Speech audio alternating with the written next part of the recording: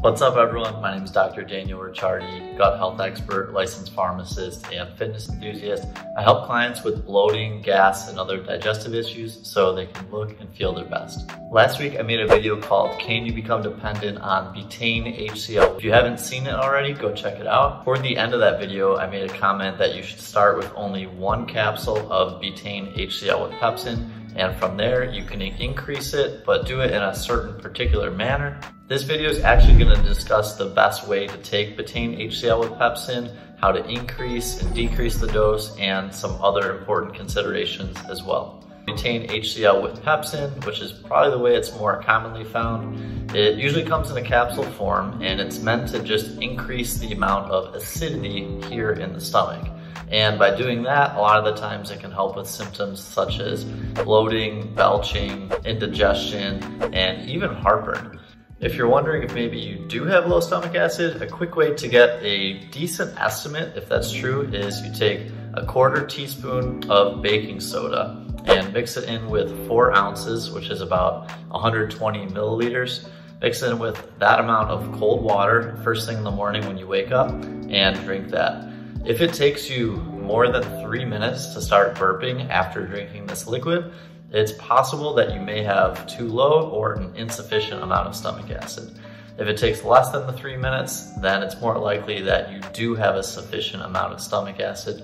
Again, there's some gray area, but this is just a rough tool estimate to get a sense of where you stand.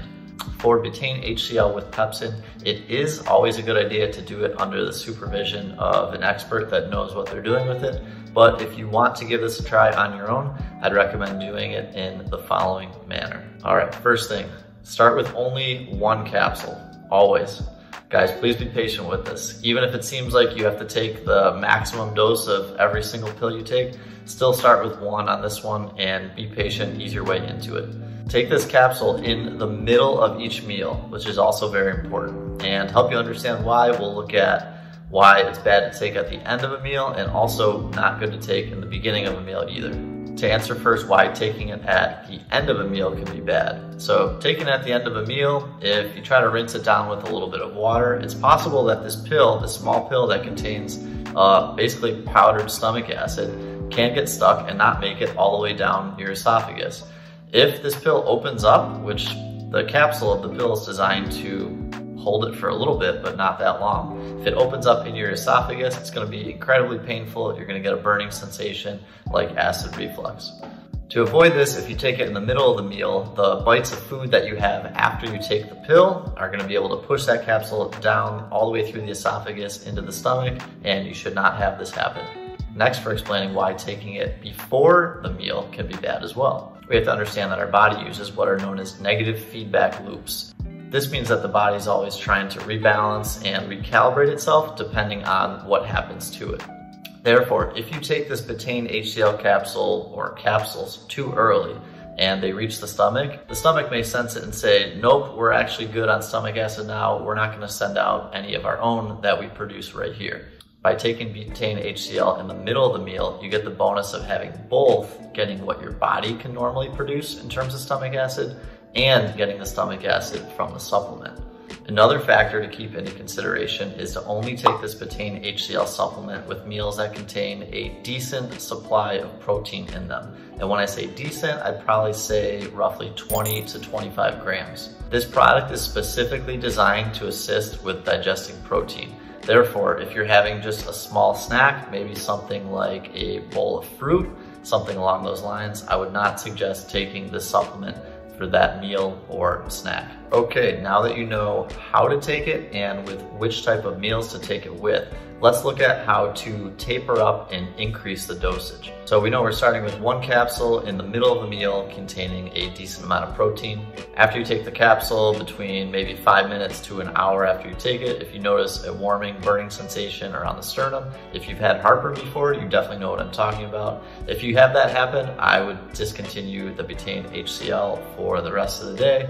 And if that happened on the first capsule, there's a decent chance that you probably don't need it at all. If you do not have any discomfort after taking that 1 capsule in the middle of a protein-containing meal, you can keep doing that same 1 capsule per dose per meal for the next 2 days. If no discomfort is felt in the sternum, around the chest area over here for any of those doses, after 2 days, you can increase the dose to 2 capsules per dose in the middle of the meal. Continue this progression by adding 1 capsule per meal every 2 days, as long as no chest or heartburn, burnings type sensation here is being felt. And you can go up to a maximum of actually 8 capsules per day. This is a very upper limit, so if you get here and you still don't feel anything, definitely do not continue going higher. If a heartburn sensation is noticed while you're taking a dose between 2 capsules and 8 capsules per day, discontinue taking the Betaine HCl for the rest of that particular day and the next day. And then the following day, you can resume, but do it at 1 capsule fewer than the dose that caused you the symptoms. This is probably super confusing, so I'm gonna give you an example right here to look at, and hopefully it makes a little bit more sense. All right, this is you right here. You may be struggling with some belching, and you're looking to take something to boost stomach acid. Day 1, you're over here, you take 1 capsule per meal, and you have no heartburn that day or the next day. So on day 3, you increase it to 2 capsules per dose per meal.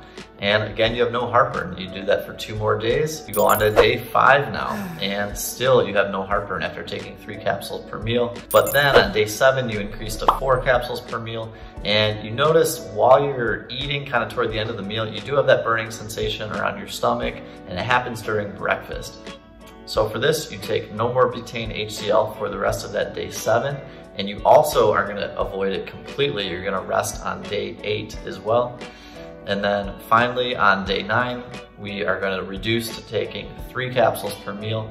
This is our maximum tolerable dose because when we tried doing 4, we had symptoms. We're gonna stay at this dosage until the root cause of our digestive issues is resolved. And then tapering downwise, all right, let's say you fixed the issue that was causing you problems in the first place, and now we wanted to see if we can discontinue off of this Betaine HCl.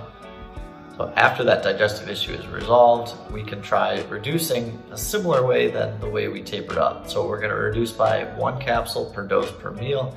We're only gonna do this a little bit slower than we did tapering up. We're gonna reduce by 1 capsule every week instead of every 2 days. This just gives us a better way to kind of gauge how our digestion is responding due to each dose change.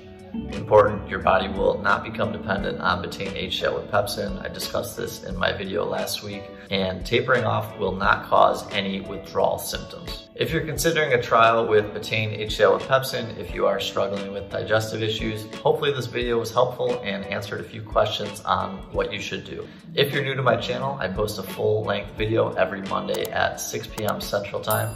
Thank you very much for watching and have a great week.